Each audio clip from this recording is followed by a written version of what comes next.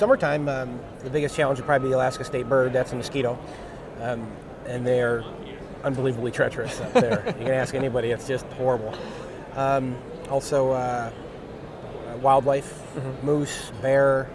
You'll often run into those kind of critters on the sites when you're just working and you walk into a moose. Yeah. Or a bear will come if you're working near a site that's near a river or whatnot during salmon season. A bear will just come check out what's going on. Yeah, and that's bad news. Yeah. So we actually many times we're carrying loaded weapons out in the bush. Logistics in the bush is a big challenge for us as well. We find ourselves getting on a plane the size of one of those smart cars for two and loading all our equipment on it and trying to land on a run strip that's shorter than my living room. So it's that's another good one. As far as that goes, I think Alaska bush pilots are probably the best pilots in the world per capita because they have to be. Yeah. If you meet an old bush pilot, that's got to fly with. If you meet the new guy, he's probably not a good idea. But many villages, their only lifeline to the outside world medically is to use broadband internet.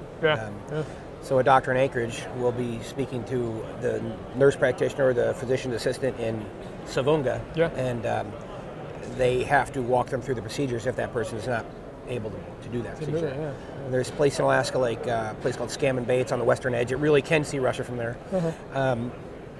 The hub for that network serves 20 villages, and if that one particular tower has any issues, it's got to be addressed immediately. The government subsidizes all this for I forgot the term for it, but it's rural wireless is basically what it is.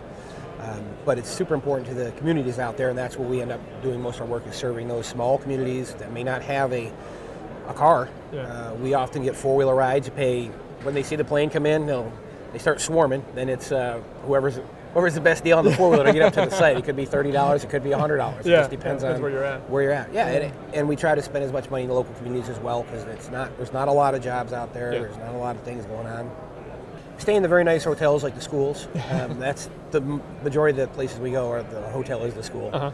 And you work a deal out with the principal, and they'll provide you food and a shower. And when school's in session, if you're not able to work, you go hang out in the garage, which is really exciting. Or, I guess, walk around. Go hunting. You can hunt out there at will, so that's kind of a neat thing. That's kind of easy. I guess it makes it easier. I often have to augment my crews with folks from down south that I've met at these conventions, like Nate.